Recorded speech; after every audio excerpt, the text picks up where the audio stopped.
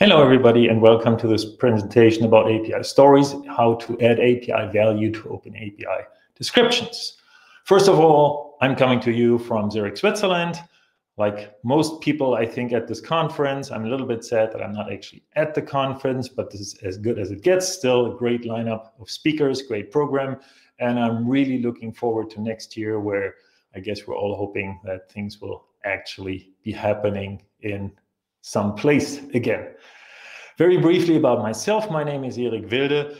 I have been pretty active in the API conference circuit, so to speak. So I am somebody who has spoken at a lot of API conferences. I've been active in the API space for quite a while.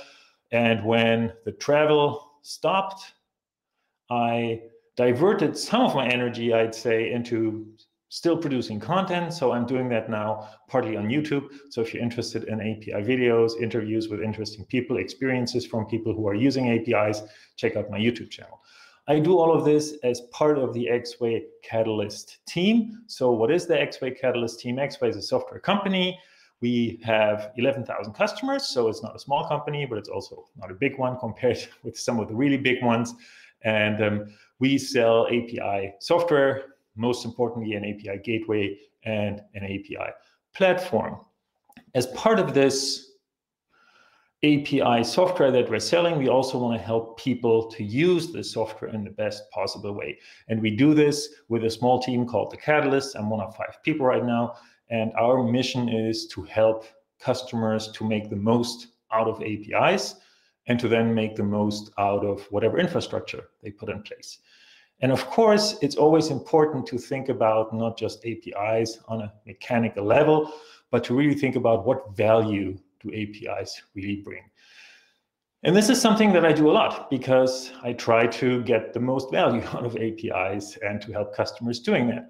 And this is why I am speaking to you today about this topic. And before we dive a little bit more into the details that I want to talk about API stories, API canvases, and things that you can use to represent API value, I would like to present to you just a little bit where we see API management is moving and why we think that focusing on value more will help the API community and the API space as a whole. One thing that we see more and more happening is that APIs become more and more common. So organizations have more and more APIs, which means that they also need better ways of managing them. And it also becomes clear by now that just having one API management software, one gateway, whatever, is probably not going to work a long time, and it's going to limit the possibilities that you have. So what you see is that as APIs are becoming more and more common, we have more and more APIs in organizations. So the set of API providers that you see in organizations is constantly growing because you have more and more teams producing APIs, and you want that to happen. So this is a good and natural tendency.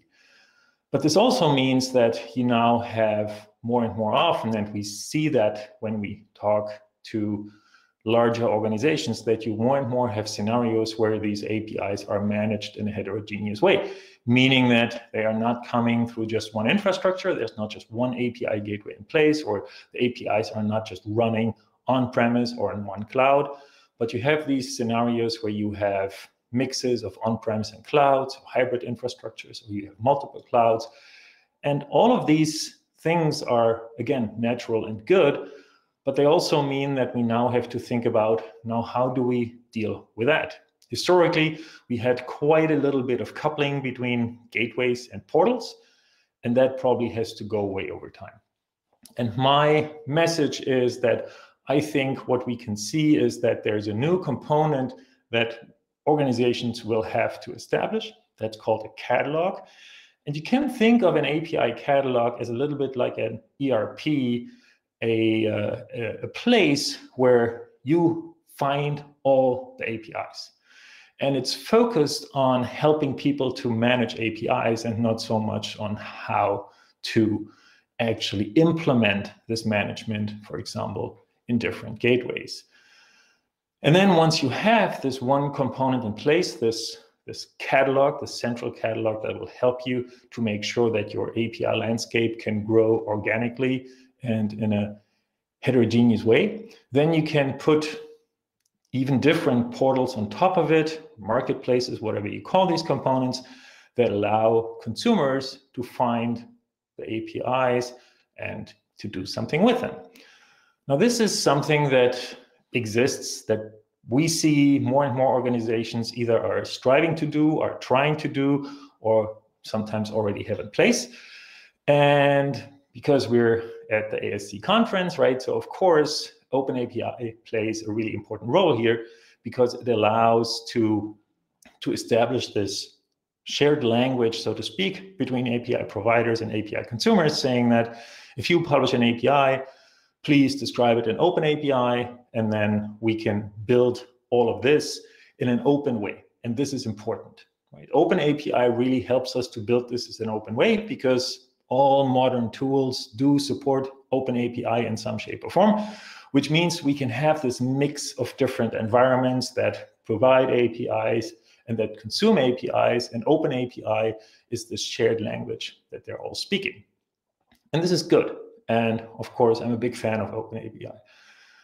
But then again, when you think about what we try to do is, of course, we don't just try to connect providers and consumers. We actually try to help the API ecosystem to produce more value, meaning that in the end, what we want to connect is the digital assets that are underlying the APIs, so the actual functionality, the business value that you can access through the API, and we want to connect those to teams building products that use those APIs. And this means that we have to also find a way how we can communicate the value that an API brings. And this is a little different from just the technical specification, because the technical specification, of course, is important. Without it, I don't know how to use the API. But I also have to understand how those APIs can help me. And the technical specification often really doesn't help me with that at all. And we speak, like I said, to a lot of organizations, and there is a good chunk of organizations that tell us, yes, we have many APIs, and we actually have even maybe a big collection of open API descriptions. But to be honest, we have no idea what these APIs are doing. The open API descriptions are pretty bad at times, so they are just as minimal as you can make them. And even if they're not super minimal, we don't really know what those APIs allows a user to do, and therefore it's really hard to make the APIs really useful. So we have those APIs, but we don't really know how to get the value that they could provide to us. And I think this is really important, and this is why I want to spend just a little bit of time talking about API value. So when you look at what an API's value is, it's not just what an API can do. It is, in the end, also very much about who's actually doing that with the API, right? If nobody uses the world's most useful API, it doesn't provide any value. It could, but if nobody uses it, it doesn't. So it's really important to think about what we need to do to not just create APIs or design APIs and publish them, make them discoverable, allow people to subscribe, allow people to use them, and allow ways how we can provide feedback so that they can be improved. We also have to really think about how we can make this as effective as possible so that this happens a lot. Because in the end, like I said, APIs have to be used. If an API doesn't get used, it's completely worthless. It doesn't provide any value to the organization. And in order to do that, we have to think about how we make this whole chain going from design all the way to using and improving the API, how we build this in a way that is open and that it can be automated so that we can scale things, because we might have many APIs. And we can do that by building an open API platform. And I think it's interesting just for a little while to think about what an open API platform, what does it really mean? And you can think about it in two different and interestingly different ways. One is that an open API platform could mean that it's open and any API can be added to it.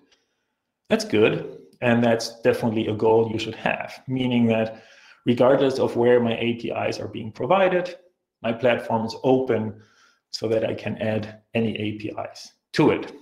And that's the catalog idea, essentially, that I was presenting a little bit earlier. But what also is an interesting thought is, how can I now add new tools to this whole picture, meaning that my platform itself is open, so that, for example, I can add a new marketplace to it that I put on top of it, or I connect it to an existing marketplace at a business partner who wants to publish some of my APIs essentially in their marketplace because they're using my APIs, right? These are the really interesting scenarios, but they're also a little bit challenging because now we have to make sure that my catalog can talk to somebody else's marketplace, right? And this is the interesting part about openness, which means that now I need to have not just the APIs, but I also need to have this component, the catalog,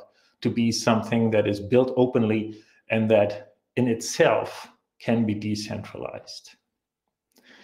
So right now we have a little bit in place, OpenAPI, which would allow me to, for example, publish OpenAPI descriptions from my catalog to somebody else's marketplace. That's great. So we don't have to reinvent the wheel here. But now we could also ask, now how can we make that better? What's missing in this picture?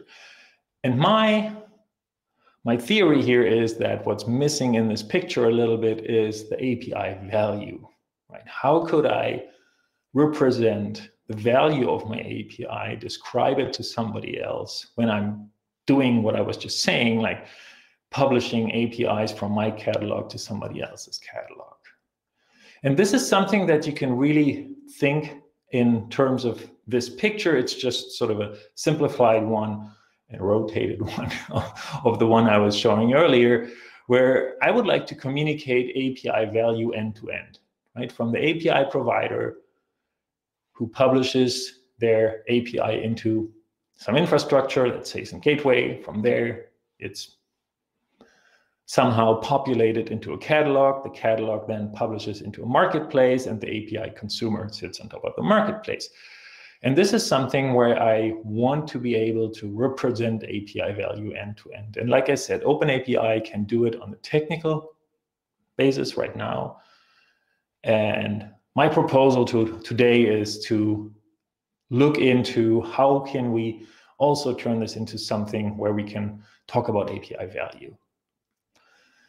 And if you look at this picture, you could ask yourself, is that even a good idea? Right? Do we want to put stuff into OpenAPI that is not really very much about technical details? And I agree, that's a good discussion to have. But I think this discussion, whether you want these things to be out of line or in line in terms of being embedded into OpenAPI, you can kind of avoid those discussions a little bit by saying, well, we just allow a way to represent value in some shape or form. And then we turn that into something that both can be presented in a self-contained way, or it can be embedded, for example, into OpenAPI. And then we have the flexibility to say, well, if there are established pathways where we can have an end-to-end path, then maybe we can represent those things out of line.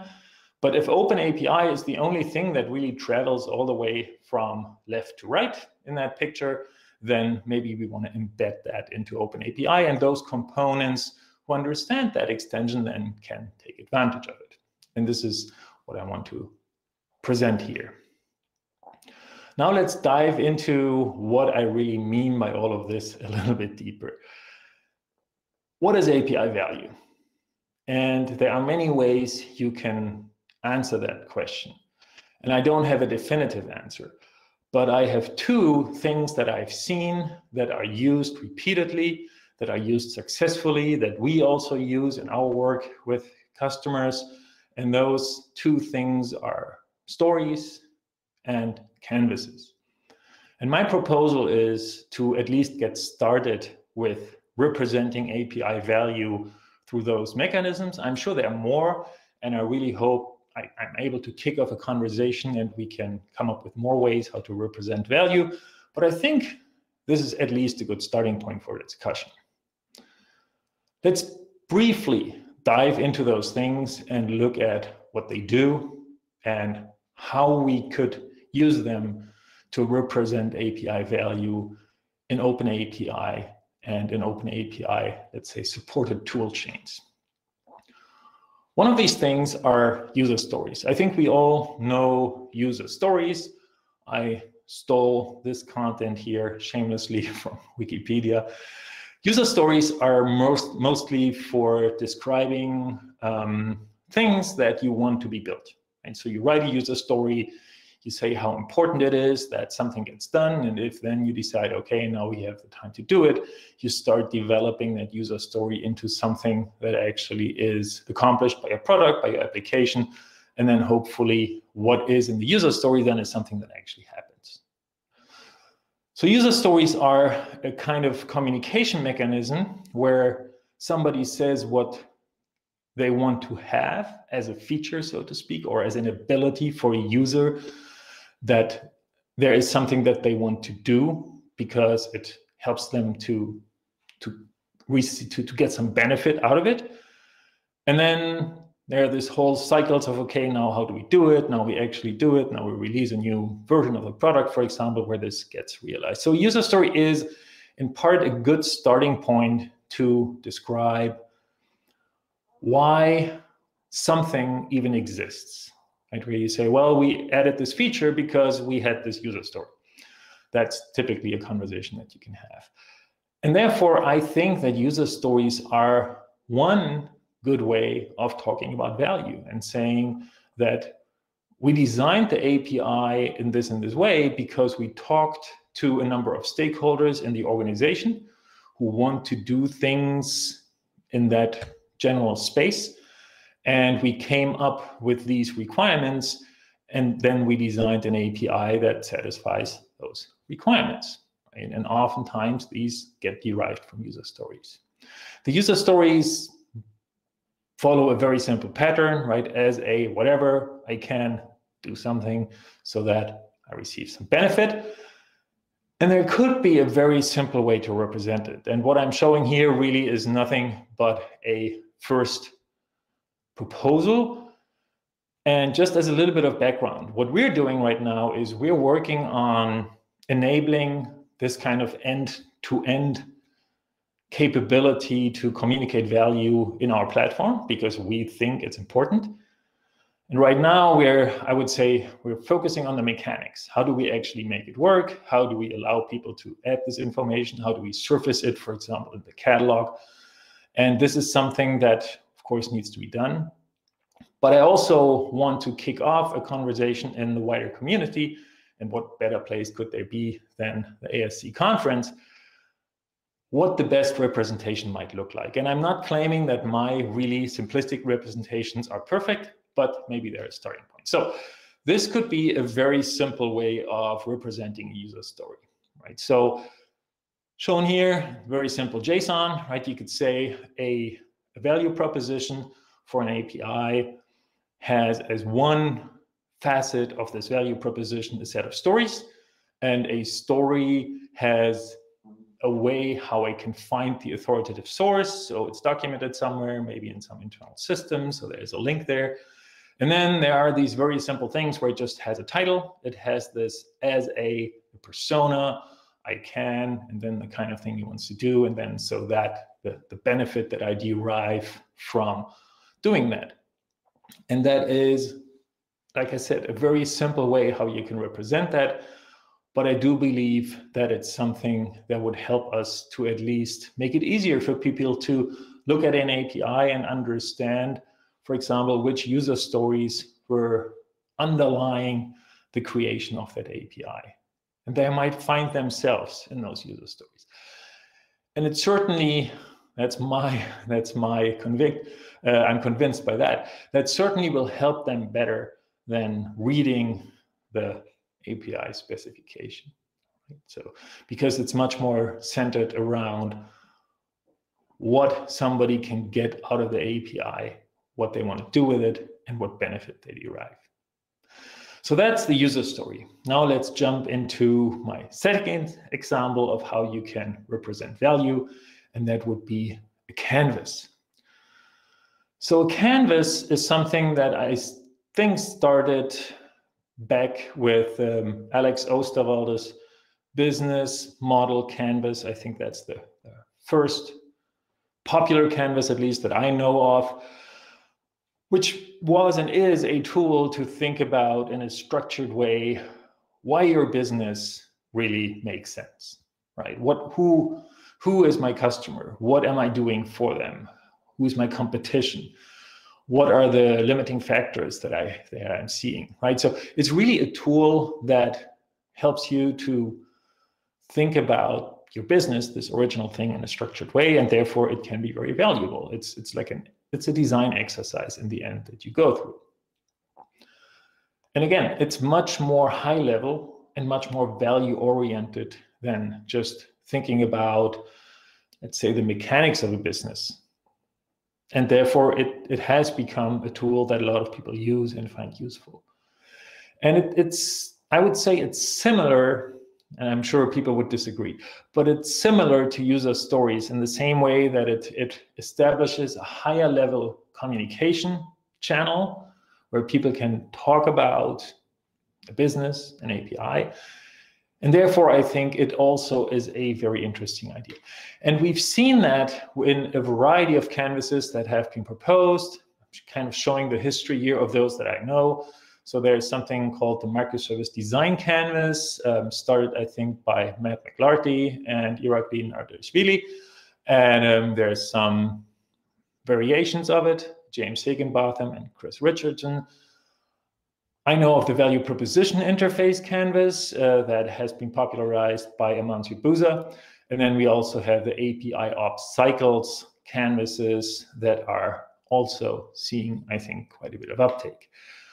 What such a canvas can look like, here I have an example that I took from James. Hey, James, thanks.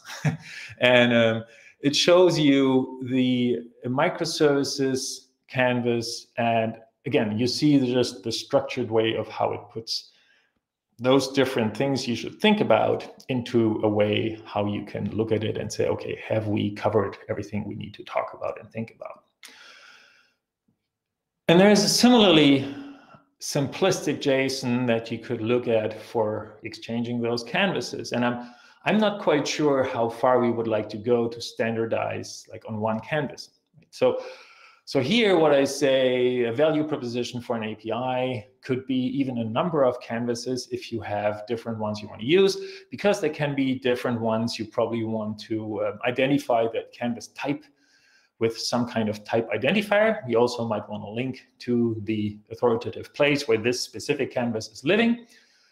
And then you have a number of these fields corresponding to those boxes we've seen in the canvas that would just represent what we see on the canvas. And again, you could easily render this then into a canvas if you know what the canvas type asks for in terms of the layout.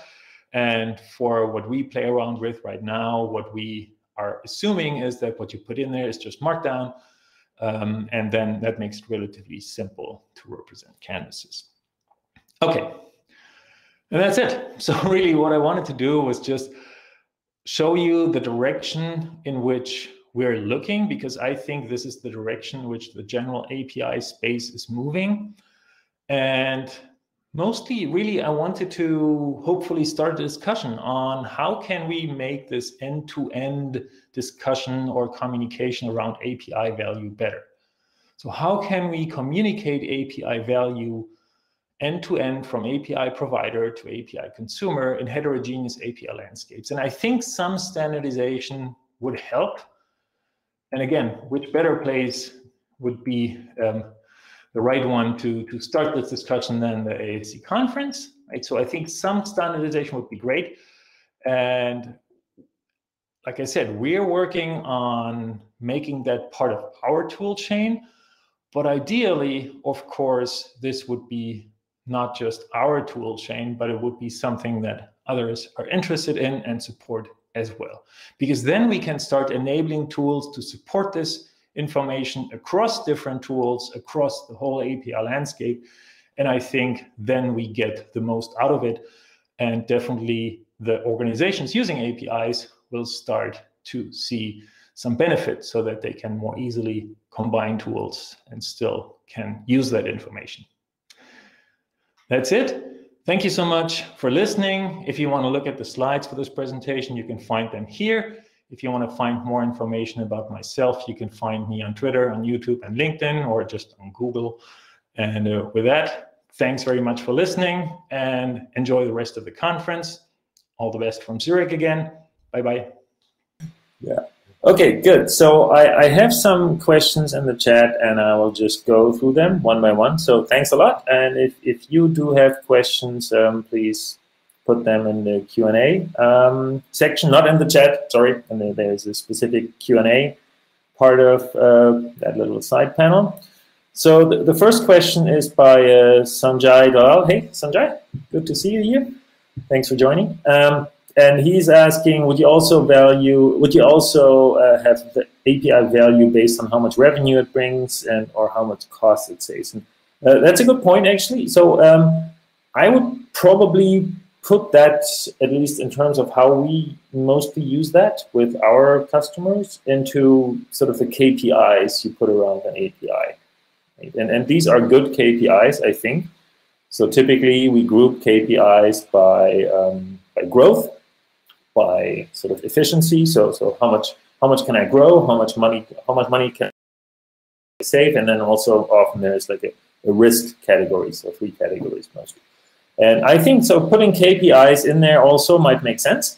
I think thinking about it only right now, but it's a good suggestion. I would probably put that next to the stories and the canvas and say, yeah, that's another way of how I can think about the API in terms of like how is success measured for this API?